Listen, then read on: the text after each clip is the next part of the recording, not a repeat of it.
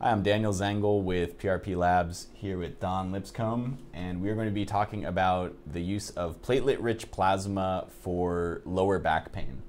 And Don's going to be talking about a really interesting study that used PRP injections to help patients with chronic lower back pain that was associated with degenerative disc disease.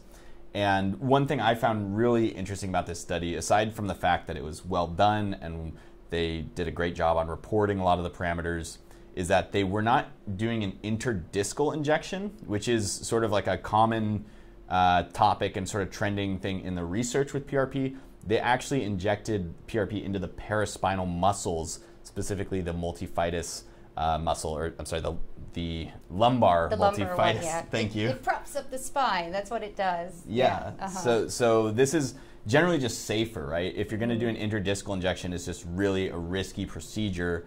I think the argument can be made that improving the muscle, improving stability would have a better long-term effect.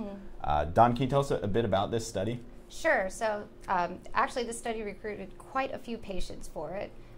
So there were 115 patients, and all of them had chronic, non-specific back pain.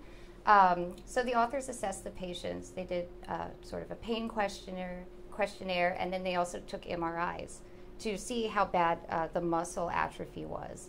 And so this is actually very common with age, especially as your posture kind of decreases. Like you can almost feel it in your back. You know, like but Reminding me.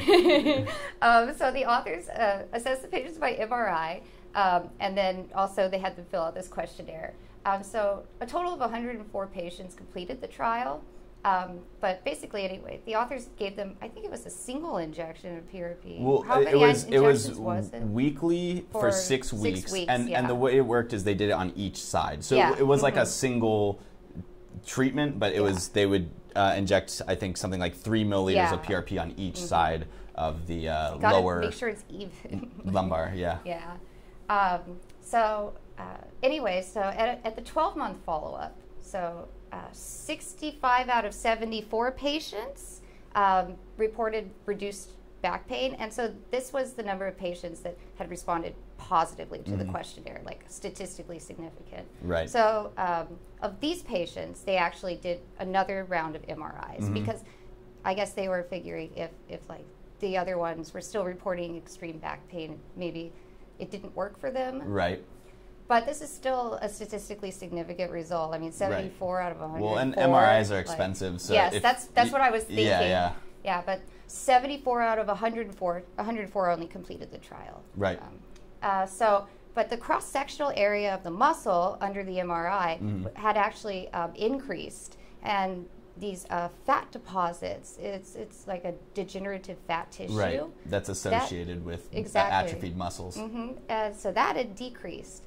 So that meant that basically the muscle was reforming in those areas where the fat had been. So amazing. So these people didn't start a new exercise regimen. No. They didn't, do any kind of special thing aside from just get PRP injections, and then they're seeing a muscle reverse atrophy and actually regrow just from PRP injections. And I have to say too that I think that the way that the authors went about designing the experiment was really good. Yeah. It was a leukocyte-rich PRP, and so what that did was it helped like clean out some of that fatty debris. The leukocytes. Yeah. Okay.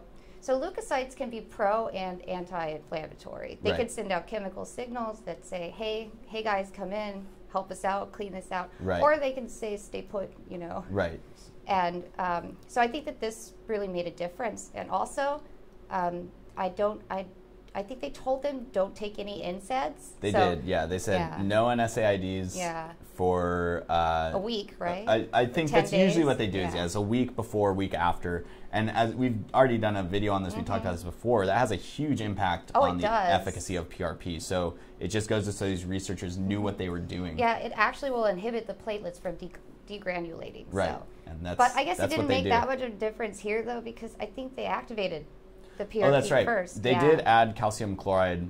That's an interesting concept as to whether NSAIDs would have as large of an impact if you were activating the PRP or not. But for long-term effect, it would, right? Because most of the growth factors exit the granules after 90 I think 95% after like 1 hour. When you've activated it. Yeah, and then some remain steady like over time. Yeah. But it could inhibit like sort of a cascading effect, you know? Yeah.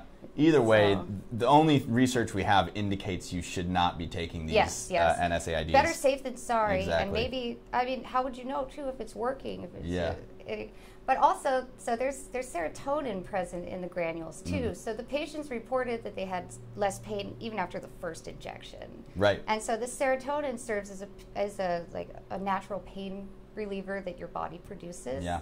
And how great for a provider to be able to offer this PRP therapy, which is safe, gets an immediate pain relief for these patients, which is what every patient wants, is immediate pain relief. And then at a 24-month follow-up in this study, we're still seeing statistically significant reduction in pain. None of them had reversed. The condition had not reversed in any of them, which is probably the most important thing. Yeah. You know, so I mean, because hopefully, if you rebuild up the muscles, then it will relieve pressure off those discs. Right. That's what they were. That was their idea. Absolutely. Yeah. And it looks like it worked. I think so too.